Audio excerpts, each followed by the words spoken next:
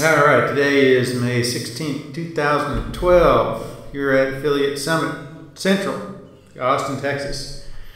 If you found your way to the wrong hotel or room, better get out now. The sick, weak, and easily offended should leave immediately. My name is David Faber. You can follow my adventures, exploits, and irreverency by joining InsideTrackParty.com/tribe. Let's get started here. All right, so the backstory for direct traffic magic. Yeah, back in 2003, I went to a Dan Kennedy conference, and he shared a little information with me, and basically the numbers are that he was generating $30,000 per 1,000 people per week on his list, and my list was generating $300 per 1,000 people per week. I ran these numbers, and direct traffic magic was born. I figured I better fire those people and get some more. Anyway, what's direct traffic? Technically, in your Google Analytics, direct traffic has no referring link. Practically, it's a conversation which has been amplified, bonafide, and buzzified. Amplified means that you're using content strategies and technologies to be louder, reach more people. Bonafide means that you're authentic and valuable to your tribe, your audience. Buzzified means that your tribe is going to buzz about you and your product. All right, direct traffic sources. First source is ad cloaking. We're going to skip that one. Email embedded links. In other words, if you get an email and you click on that link, there's no referring website, so that's also direct traffic. And there's also browser bar input. So, for example, one of my sites, radicalhealth.com, 60% of the traffic is people typing in radicalhealth.com. That's direct traffic. So our focus is going to be browser bar input, primarily from brand traction. In other words, you're going to ingrain your brand in people's mind. You're gonna own the mind share around your topic or category or niche and stay top of mind. All right, so rumor. Little note about direct traffic is two kinds of direct traffic: real and fake. Fake traffic is a million hits in 30 seconds from a Class C network. In other words, a span of IP addresses in the Philippines, Indonesia, India, South Africa, wherever. Real traffic is a million hits spread over 30 or 60 or 90 days, which are coming from all sorts of different IP addresses in the U.S. Also, bounce rate figures into this. Bounce rate, which will maybe go into another time, is how long a person stays on your page. If they're staying on your page 5 seconds, that's going to be 100% bounce. If they're staying on your page for a half hour, an hour or two, or navigating between pages, that's real traffic. And we'll talk about bounce rate in another conversation another day. All right, what's exciting about direct traffic? First thing is mindshare management. With Tribal Buzz, you can hold mindshare by staying top of mind. Optimal buyer cash flow. In other words, the highest price per sale and most repetitious sales. And you also escape the SEO shell game. All right, mindshare management. Let's talk about that first. Tribal Buzz. This is how to attract, capture, and keep top of mind. It also has the side effect of cloaking your gravity well or marketing funnel or money flow, however you attract traffic and convert that into sales. Now this is great for baffling your competitors for low or no competition. All right, optimal buyer cash flow. The ultimate cash flow feedback loop is where you've got your tribe buzzing about you, because tribal buzz creates repurchase persistence, and repurchase persistence then creates more tribal buzz. So the two feed each other, buzz and not forced continuity, but we'll call it stealth continuity. fact, that's a good topic for another day too, is stealth continuity. SEO shell game. Now here's the way most people run their business, which is dumb as a bag of hammers. That's what we say in the country. I grew up in the woods. This is how most people do it. They determine working SEO. They tool their entire business around it, all their content generation, their community interaction, everything around whatever is working today. Well, then the spammers figure out how to exploit it. Google does an algo change and knocks everybody out, spammers and you. Your money zeros and you start all over again. Oh, Lord, if I had to do that, no, that's bad. Direct traffic side effects. All right, to Google, direct traffic indicates true value. In other words, if somebody's typing in your domain in the browser bar and it's real direct traffic, you spread out across lots of IPs in first world nations with low page bounce rates. In other words, people on page for long periods of time. That's true value. So what you get as a side effect is you get Google pay-per-click slap avoidance. No more slaps out of the Google AdWords index. You also get Google natural search index drop avoidance. Getting a PPC slap is one thing. Getting your website completely removed from Google's index is very bad. You pretty much just have to doze that domain under and start again. Google algo change friendly. So in other words, every time Google's algorithm changes, my sites go up. So it don't matter, it's live post Panda Penguin and Penelope or whatever they call the next version, whatever Google calls their next algo change.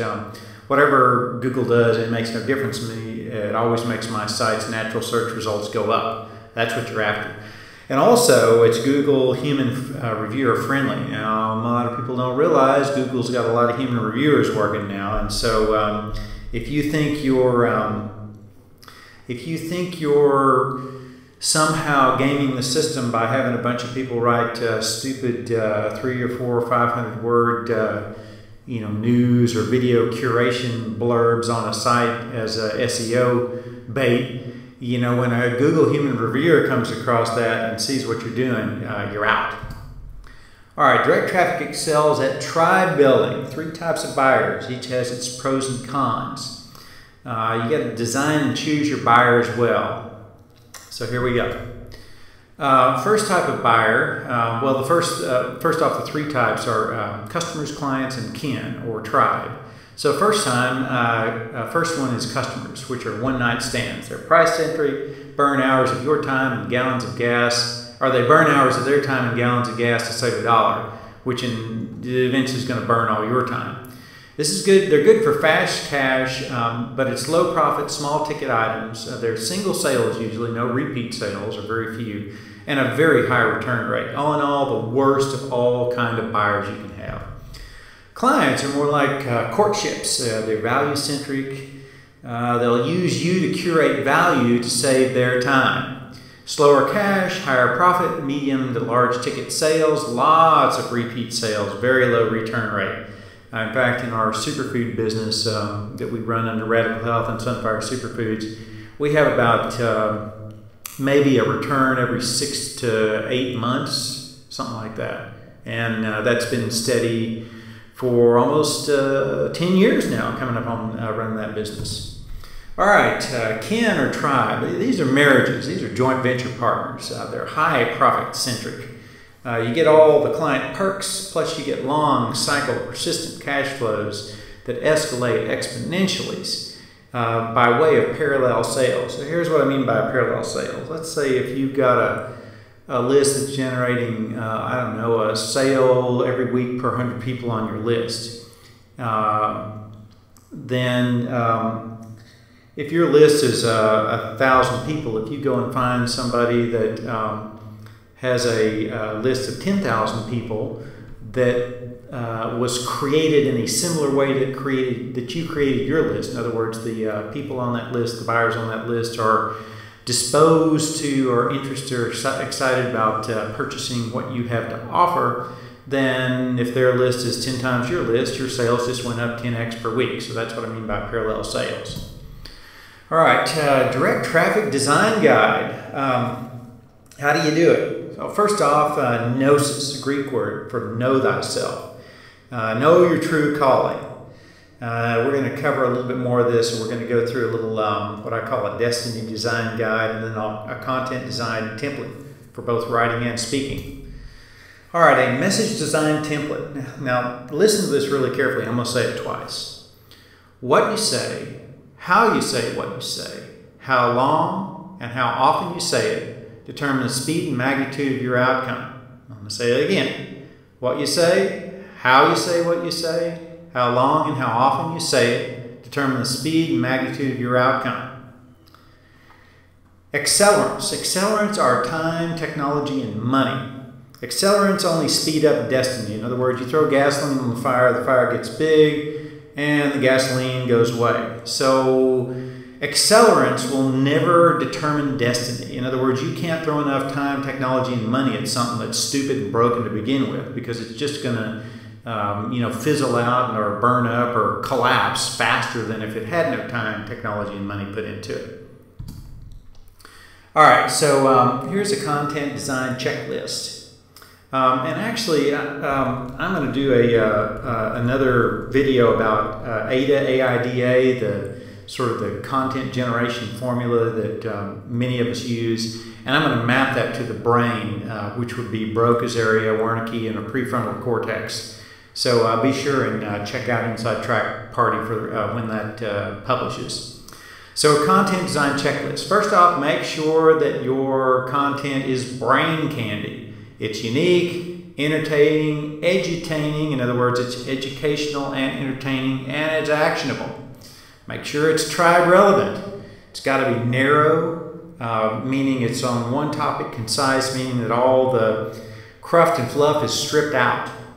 It's got to be psychoactive. In other words, your content, if you'd like it to have gravity and stickiness in people's minds, you've got to change your reader's state. They've got to have an internal state change.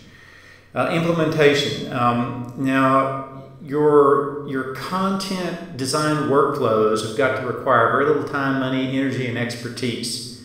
So, well, your workflows do. And also the content you're providing to your audience, also, whatever you are providing for them in the form of brain candy, in other words, it's actionable, for them to take action and execute and implement what you've shared requires on their part very little time, money, and energy, and expertise. So here's the way you do this. You do it in the form of incremental outcomes. So you give a person a small action to take that produces a large outcome.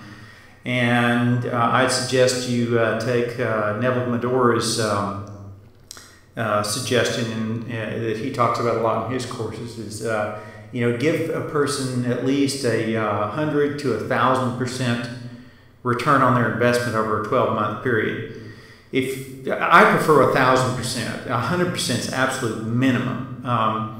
And if you can't provide somebody 100% return, and actually if you chunk that down 1,000% over a year, you can actually divide that by 12. It comes out to about 100% per month. So that means if somebody invests $1,000 with you for a course, at the end of a 30-day period, they better get $2,000 worth of money in their pocket.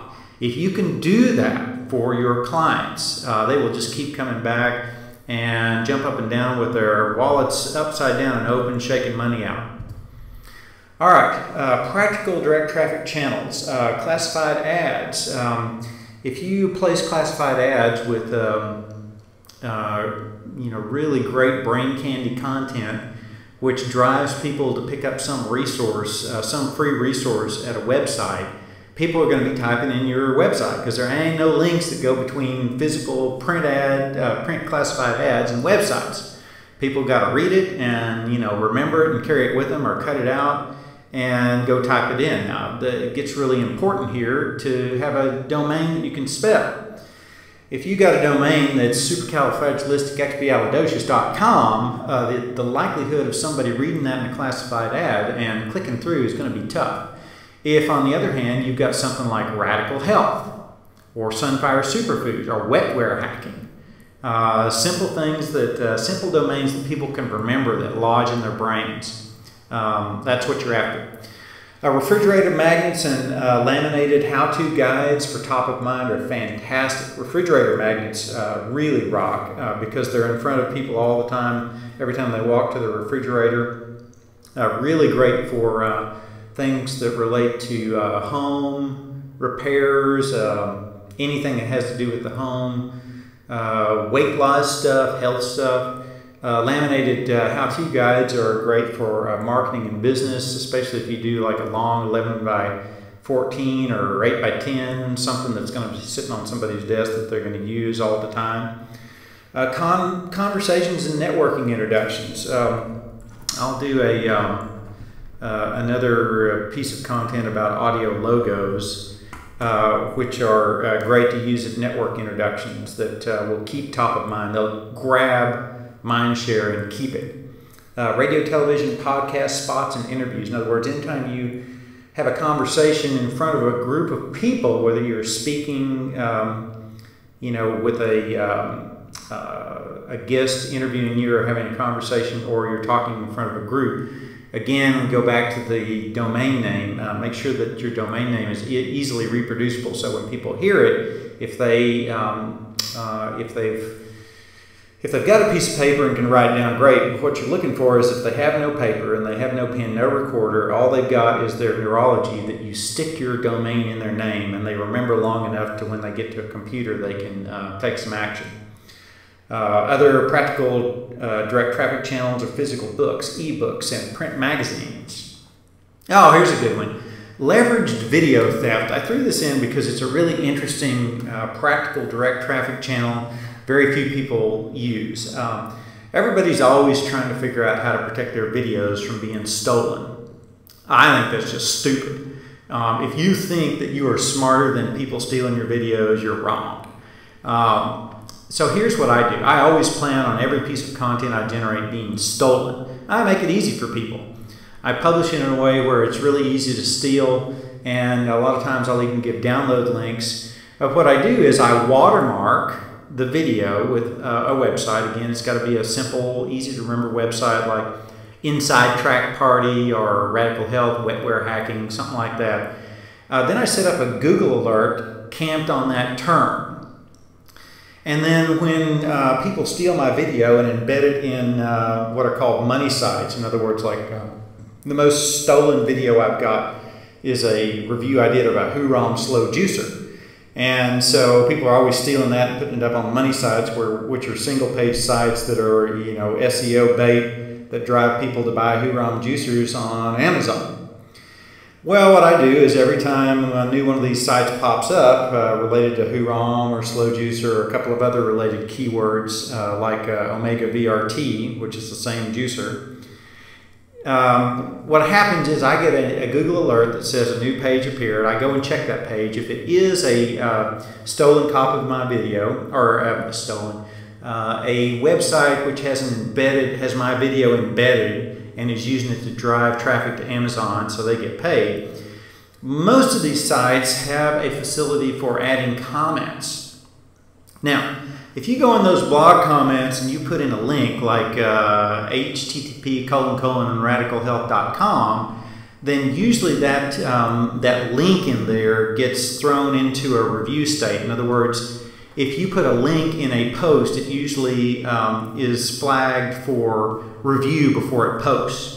If, on the other hand, you use obfuscated blog comments, which means you put in something like radicalhealth.com without the http:// or you say radical space health space square bracket DOT square bracket space com. In other words, radicalhealth.com. Obfuscated means that it's written where humans can understand it and bots or spiders or web crawlers are unable to decipher it. Now, if you use an obfuscated blog comment, what do people have to do? They read it, if they go to this site and they find my video and it says, if you'd like more information about Huron juicers and recipes or whatever, go to radical space health space square bracket DOT close square bracket space com. They have to type in radicalhealth.com in their browser bar. So that's another fantastic traffic channel.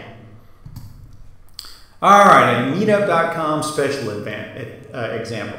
Meetup.com is the most underused technology on the web right now. And in fact, if you go to Inside Track Party, the YouTube channel, which is insidetrackparty.com/videos, then you'll find a couple of videos about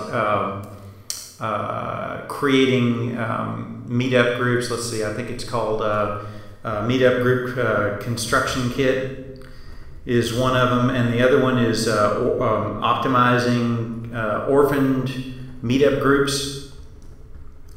If you go through both those videos, they're really long. They're both an hour and a half to 2 hours. If you go through both those, you'll get a great overview of the ADA copywriting formula and how to set up meetup groups, also how to take over orphan groups whenever a meetup organizer steps down.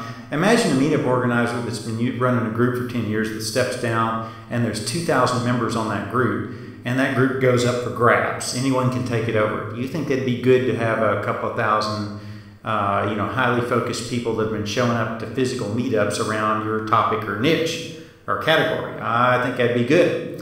So meetup.com helps you cut through the noise. It allows you accessing highly qualified, pre-focused groups.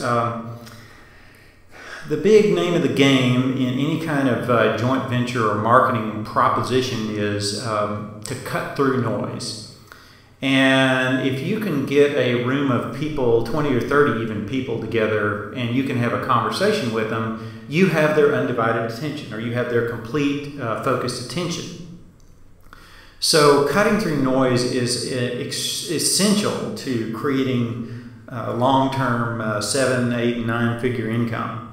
Also, Meetup allows you to practice your craft, both writing and speaking, for basically $0. It allows rapid tribe building to attract, capture, and keep kin. Now, tribe building is different than building mailing lists. So here's the thing that happens with me. I get invited to a lot of backroom SEO mastermind sort of things where, it's like, the group of old great wizards get together to talk about, really what they get together to talk about is what ain't working and how to save their buns because of the last Google algorithm change. That's really what happens here about over the last year. Especially with Panda, because Panda is a rolling update. In other words, Panda didn't happen in February of 2011 and stop in February of 2011. It happens every month. Panda is an adaptive algorithm change that ensures more and more crappy content gets dumped off the web. So what's left is increasing valuable content. So Meetup allows you to do rapid tribe building of kin, which are different, back to the smoky backroom sort of masterminds and think tanks. A lot of people talk about their lists. They've got these big lists, 250,000 people or whatever, 1 million people. My question is, how many people off that list bought in the last 30 days? Most guys glaze over. Or worse, the numbers are easily ascertainable. I had a guy here that came to visit my office a few months ago. I got really good hearing, and I walked out of the room and heard him on the phone, and he's talking to his tech guy, and they'd sent out an email to 250,000 people 24 hours later, and they generated $400 sales. And I figured, based on the email service that I knew he was using, that he paid about $4,000 to send that email out, and he made $400. That's a bad day. Kin are people that will pretty much buy anything that you suggest. Clients are the same way. Customers are like the big unwashed masses on a list that may or may not do anything.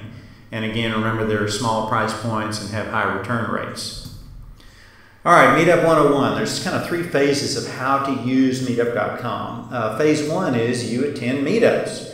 Go and look for meetup groups related to your topic, category, niche. You attend, you build relationships with the organizers and attendees. Phase 2 is you speak at meetups.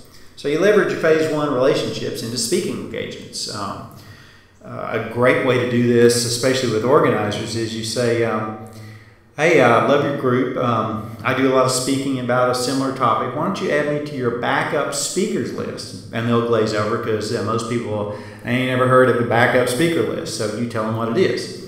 When they start glazing over, you say, your backup speaker list, the list of people that you keep their cell phone numbers or phone numbers and Skype IDs handy. So if you have a speaker cancel 15 minutes before they're supposed to go on in front of a few hundred people, then you got somebody to call to say, hey dude, can you show up? And if I'm in town, I'll show up and speak on a moment's notice. Or if it's somebody that's got a virtual type of event going on, like a teleconference or a webinar,